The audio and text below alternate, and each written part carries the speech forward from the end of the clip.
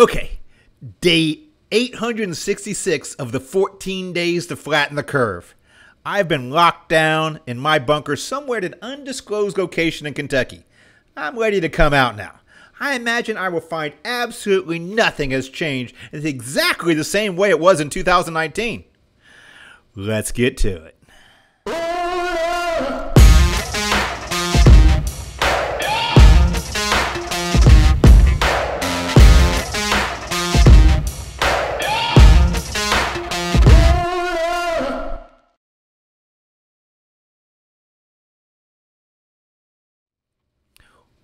Welcome. Another fabulous episode of IBF On Demand. I'm your hopeful and post-apocalyptic host, Eric Wilson.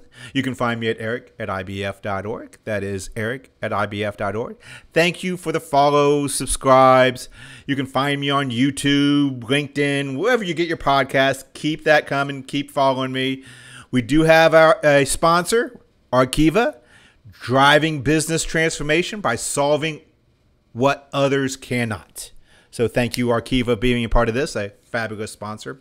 We do have a lot of conferences coming up. We got a virtual financial planning conference, forecasting and planning conference coming up in July 19th through 21st. Check that out. We also have some other conferences coming up in August.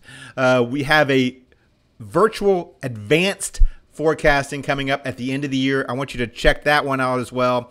It talks about predictive analytics. We're going to talk about today, but it's actually a virtual boot camp that's going to be an exciting opportunity for you to really get into those skills we're going to be talking about today in a 2-day workshop virtually. So check that out as well. Something has happened the past couple years. Okay. One of the things, we actually started this podcast 2 years as a response to COVID. We wasn't able to go to conferences. We wanted to have connection to our membership. We wanted members to be able to continue to learn, share, and advance through this pandemic. So we actually started this podcast now 2 years ago and still going strong because that little something happened. Actually, if you look over the last 2 years, a lot of somethings have happened.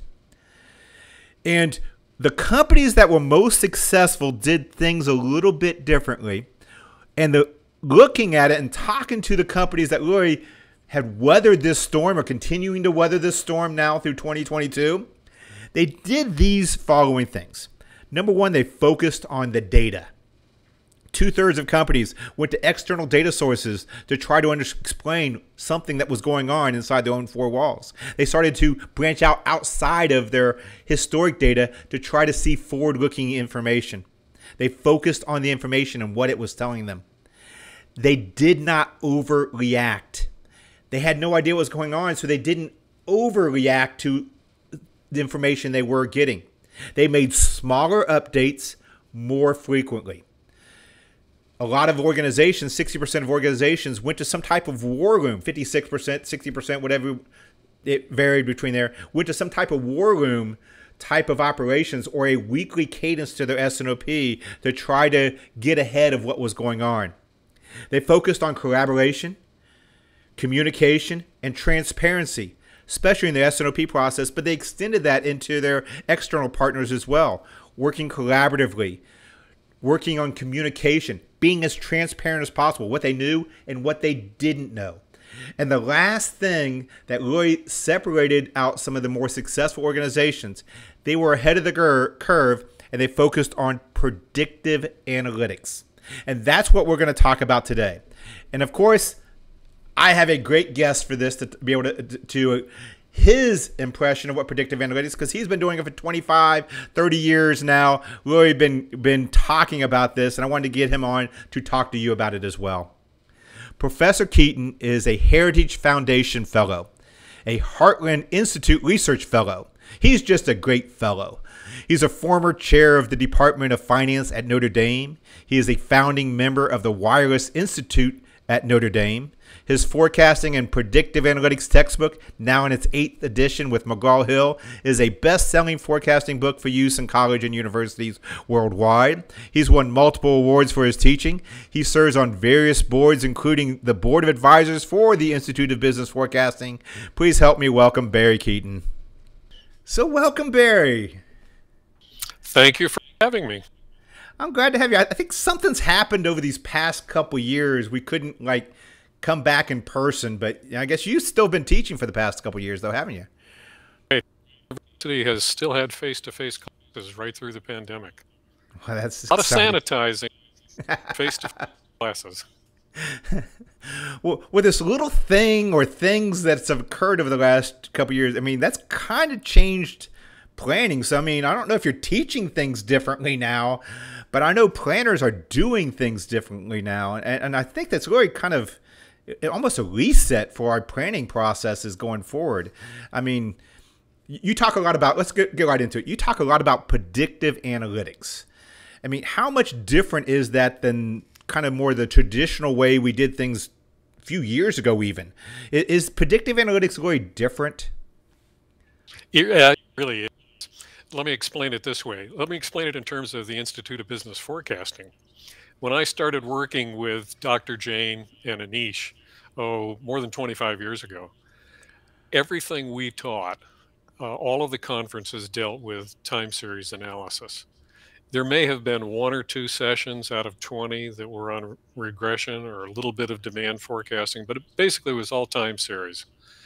And then over time, what happened is it morphed, and we began to see more and more demand planning and a little bit less, but not zero, time series. And now, as you know, what's happened is there's more analytics and a little less demand planning and a little less time series. So think of three stages: time series, and then demand planning, and then analytics. And each of those use very, very different models, as you know, very different algorithms. And the emphasis is different. The data you use is different. So even the name of the IBF has changed. It used to just be the Institute of Business Forecasting. And then they thought, well, wait a minute, demand planning is really important now. It'll be the Institute of Business Forecasting and Planning. And if they wanted to make the name even longer, I suppose they would do is Institute of Business Forecasting and Planning Analytics. A little bit ungainly. Yeah, our acronym may get a little long at that point, but hey, I'm game. I mean, I've been pushing predictive analytics for the past year. I know you've been, really pushing it longer than that. So I'm happy to see kind of that migration that companies are going to from traditional time series to more predictive analytics. You mentioned the in between part is the demand planning. So kind of that journey you just talked about. So where's the kind of the bridge or the dividing line between time series, level trend, seasonality, noise to demand planning? Where's that bridge or dividing line there? There is a cutoff, but it's sort of a soft cutoff. Think of time series analysis where the forecaster actually determines or comes up with patterns that he wants or she wants to find in the data. Things like trend, seasonality, cyclicality, maybe the effects of advertising. All of those kinds of things are internal to the company, and the company has data on those things. So what you do is you say, I'm going to use an algorithm that looks for these specific patterns. And if the patterns are in the data, it will find them and it will project them out in the future. That kind of forecast is always going to be useful because it's easy to do, it's quick.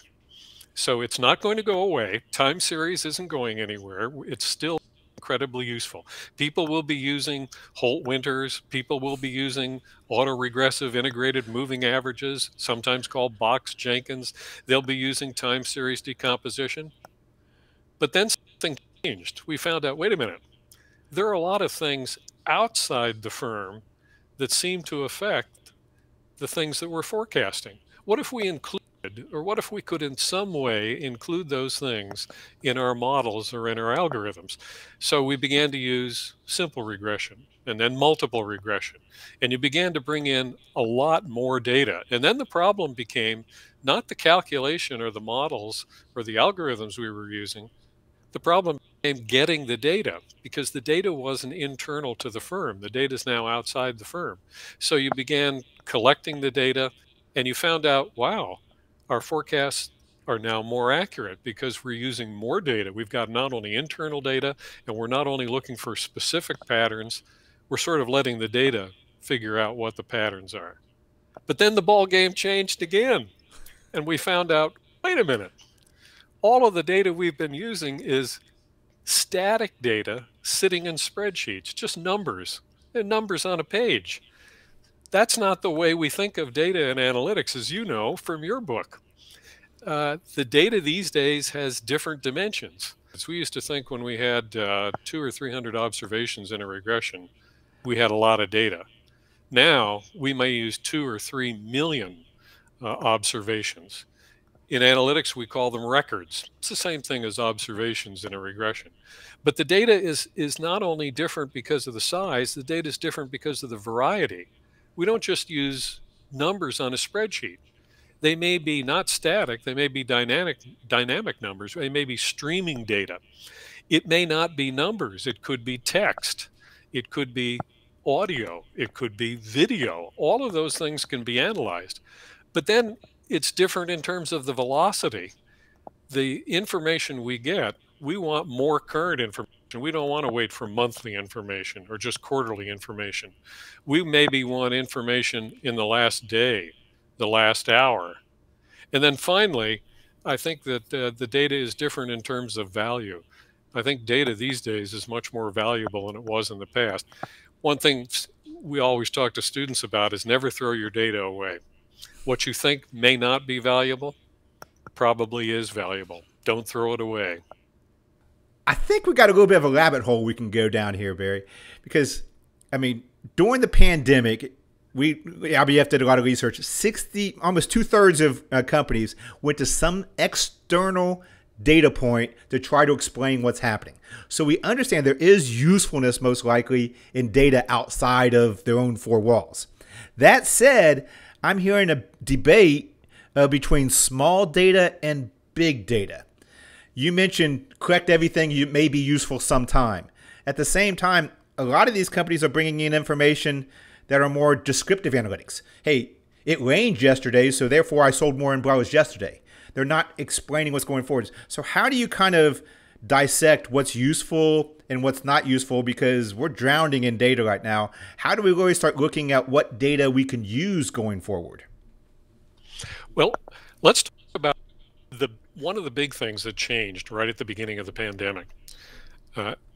When the pandemic started, digital purchases from places like Amazon, were increasing at about 1% a year. And they'd gotten up to, let's see, it was about 18%. And then what happened is in the first 6 weeks of the pandemics in 2020, digital purchases went up by 10%. That's 10 years worth of digital purchases at the rate we had been seeing. And we realized the game had changed. So in order to do forecasting, what you really needed was you needed a lot more data, and you needed it much, much more quickly. Now, your question was, which data do you need? How do you know which data you need? Well, in analytics, and a lot of the models that we use, and remember we call them algorithms in analytics, you don't need to figure out which data is the most important. You put it all in, and you let the algorithm figure out which of data helps predicting whatever it is you have to predict. In other words, you let the data speak. If you're doing time series analysis, let's go all the way back to stage one forecasting. If you do time series analysis, I say to the algorithm, look for trend, look for seasonality, look for cyclicality. When you use an analytics algorithm and you put the data in, you don't say, look for this and this and this. You say, look for any kind of a pattern. And because there's more than one pattern in almost all data, the patterns are overlaid on each other, and it's very difficult to decompose them and figure out how many different patterns are in there and then project them into the future. But that's exactly the beauty of analytics. Those algorithms are so powerful that what they can do is decompose all of those patterns and then predict them in the future. All of that assumes, as you pointed out, that you have a lot of data. And I mean a lot of data, and it may be different kinds of data than what we were using in the past. Okay, so I mean that may sound some companies that are still in stage one, you mentioned type. So is forecasting or even analytics and coding, are they related? Are we talking about coding? Is that what we're talking about? Or is it really analytics driven, that things that people can do outside of coding? Think about going to one of the IBF conferences and some presentation on how to effectively use Holt Winters, still a very good tool. Do we teach them how to code that in R or Python or Spark? When is the last time you coded a Holt Winters algorithm in any one of those languages? The answer is probably, well, maybe I did it at one point in order to learn how the algorithm worked, but I haven't done it in years. I don't think I've done that in 20 or 25 years. Now, the same thing is true for the analytics algorithms. They tend to be incredibly complicated. So you see a lot of advertising for coding. Learn R, learn Python, learn Spark. Do you need to do that to be a data scientist? Do you need to do that to be a forecaster? And the answer is absolutely not, because there are commercial packages where somebody who is really probably better at coding than you could ever hope to be has already done it for you. And as a matter of fact, a whole team of coders. So I'm talking about packages like IBM SPSS Modeler, not basic IBM statistics, but Modeler Pro, or SAS Enterprise Miner, or Frontline Systems Excel Miner. All of these packages do 99.9% of what you want to do in analytics. Now, you have to learn how to use the package, and you have to learn enough about the algorithm so you don't get in trouble. But you don't have to do coding. Now, what about the other maybe 1%? Well, that's where coding comes in handy. It's great to know coding. If I write a little algorithm in Python to pre-process my data, that's great. I can hook it into any one of those packages. Those packages realize people will probably want to customize them a little. So Modeler, Enterprise Miner, and Excel Miner, each of them can be customized. You can pop in a little bit of Python code. But do you have to be a coder? Absolutely not. Well, see, this is interesting. I probably got you on a couple months ago, and we could have had a debate, because I did a podcast a couple months ago encouraging people to really get their feet wet in Python. I mean, so you're saying planners, they don't need to go the Python route. They have enough tools available now, if they understand the concepts, that they could start doing some of this predictive analytics even without coding, is what you're saying. Now, coding and analytics are really two different skills. You can code a lot of different things. It's true. Most analytics algorithms are coded in R, Python, or Spark, but those languages can be used to do a lot of other things. And being an expert coder gives you the ability to do all of those things. But being a data scientist means you know how to use the particular algorithms that we've found to be very useful. K-nearest neighbor, support vector models, neural networks, all of those kinds of models, which look golly gee whiz to a brand new forecaster, can actually be taught in a rudimentary sense in those 6 or 8 hour workshops that we put on at the IBF. And then what happens is you become more skilled as time goes on. So the way to start is probably just like the IBF did. Start out with time series. When you feel comfortable with that, add some data, go to demand planning. When you feel comfortable with that, why not try some analytics? You can try some very simple algorithms first, and then they can get more complicated. And when you really feel comfortable, then you go to ensembles. You don't use one algorithm. You use 2 or 3, 4 or 5. The last time I did a research project, we used 13 algorithms all at the same time. And we took basically, you could think of it as an average, but it's not really an average, of the results that you get from them. And the results were incredible. Okay. So we kind of have the progression for the demand planner. You've almost answered the next question already, but I want to hear that answer again. You have all these different algorithms in the packages you talked about, and a lot of those can work with current advanced planning systems like an Arkiva or systems that people already have in place. You can augment a lot of the forecasting with some external. That said, not everybody can afford that, and the forecasting packages people have, people get overwhelmed. You mentioned all the different methods out there. So you have these forecasting solutions or advanced planning systems that have so many different algorithms. You have the person that's really at the stage one. How do you get them comfortable to understand the different algorithms that's out there? How do you get them comfortable to understand what exactly to use and which data to use? How do they progress in their journey to the next step? That's another good question.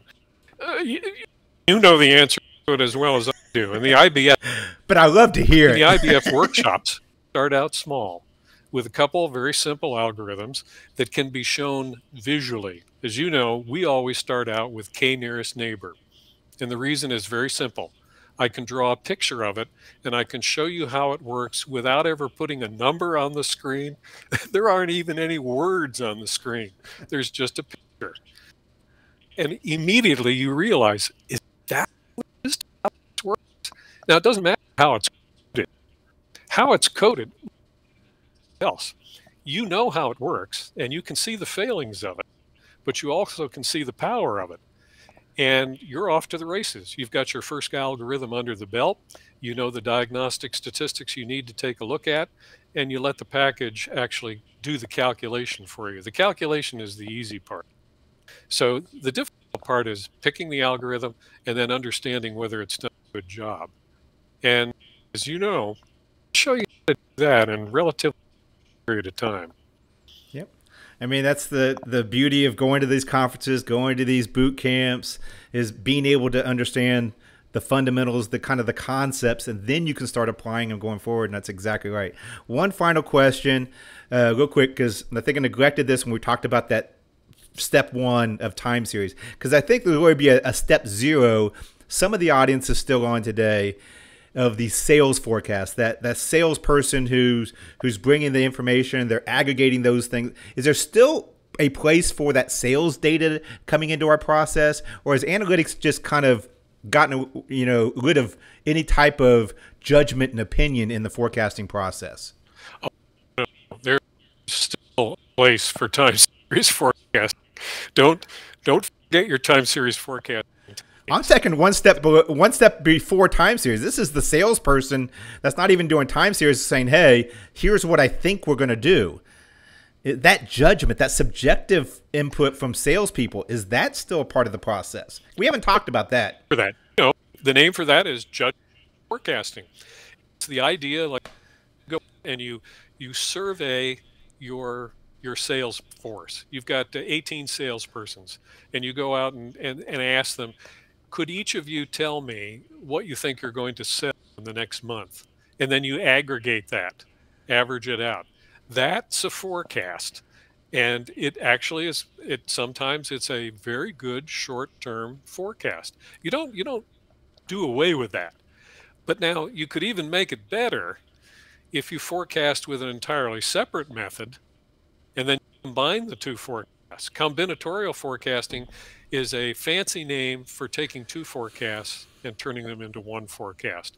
It works fabulously. We do it in analytics all the time, but we have a different name for it in analytics. We call it ensemble models. An ensemble model isn't just one algorithm, it's many algorithms working together. So, yep. So what I heard then, like my ADHD, there's a whole spectrum when it comes to the forecasting process and journey, and everything's important. That's what I heard. Thing is important. As you move on to each of these new methods or new stages, you find that you have the ability to forecast lots of different things that we've never thought about. You use analytics all the time. If you take a drive this afternoon and you have a car, let's say you bought in the last 5 years, you probably have an accident prevention system in it. I have a Subaru, it's called EyeSight. It has 2 stereoscopic cameras that look forward. It has a LiDAR system. What is it doing? What it's doing is it's a simple analytics model that does classifications. It looks ahead and said, is there a car there? Is the car coming towards me? Is the car going away from me? It's just asking simple questions, but it's coming up with the answers so quickly that what it does is it allows me to avoid accidents. And when it sees that there's a car in front of me and that it's closing on me very quickly, it'll apply the brakes. It may even turn the steering a little bit so that I avoid. But it's a classification model. Now, you can't do that with demand planning. You can't do that with time series, but you can do that with analytics. Analytics has given us a whole different range of things that we predict. And accident prevention is just one of those. See, I don't have that in my car, but I do have a wife, and it works the same way. So, so I want to thank you for being on the podcast today. It was some great insights and great information about predictive analytics and exactly where we've seen the field going for years, where I think it might have been kind of escalated because of COVID over the past couple years as well. Very good. Thank you for Eric. Thank you for being part of it. See you at a conference and going forward. Yeah. So it was a great interview I just did. He gave some great insights on kind of that journey of all the different stages or variants of predictive analytics, from sales forecasting to demand planning to predictive analytics, and where you can go on your journey as well. When you're talking about predictive analytics, so that we're kind of level set on what exactly the difference are, he mentioned a lot of the difference. The way I look at it is predictive analytics can handle more and different types of data. It uses more, generally, external variables in its methods and in its algorithms. It can determine which variables are then significant. He mentioned that then as well. With that, if you understand what variables are driving your forecast, what variables are driving different types of models, then you can start running simulations and scenarios. So the next ones, it allows you to run more of the whys, so then you can start running more what ifs. It generally loses you more advanced algorithms and technology. We talked a little bit about that. But one of the most important aspects of predictive analytics is it's more forward-looking. Opposed to looking at your external time series that occurred last year, 2-3 years ago, this is looking for those leading indicators, those causal factors, those relationship type variables that could explain something that's happening in the future. That's what really makes predictive analytics important and something to use going forward. So when you're looking at kind of that migration of analytics, starting with descriptive analytics, this is really telling us what has happened. To a diagnostic type of analytics is telling us why maybe something occurred. Once you start understanding that, most of that's, you're still in time series world. Then getting to predictive analytics is a process and strategy that uses a variety of advanced statistical algorithms to detect patterns, conditions that may occur in the future for insights into what will happen next. And I do want to mention one more thing, though. We've gone from the descriptive to the diagnostic to the predictive. What you're really looking at maybe is the next generation. In that was in a New Orleans conference for IBF. I actually did come out of the basement a couple months ago. So New Orleans conference, predictive analytics conference, what a lot of people were talking about there was prescriptive analytics, that next gen of analytics, where really we can use this to drive new behavior, truly demand shaping, not just shifting demand, but actually shaping demand, creating new demand patterns, using analytics and business rules to help really create new behavior in consumers is where we see going. And you're seeing a lot of that today. And you're going to see that really escalated over the next few years, is really becoming that prescriptive analytics. Okay, full disclosure, I said I've already been out of the bunker. And also full disclosure, it's scary what I did see out there. So I got plenty of bourbon here. I'm in Kentucky, so I think I'm going back in the bunker. And I'm just going to hunker down here for a little bit longer. My name is Eric Wilson. This is IBF On Demand. You can find me at eric@ibf.org. That's eric@ibf.org. Thank you, Arkiva, very much once again for sponsoring these. Driving business transformation by solving what others cannot. Check out IBF. IBF.org. Check out the conferences coming up. I said we have that virtual financing, forecasting, and planning and budgeting conference coming up next month in July 19th through the 21st. It's going to be a great conference. It's virtual.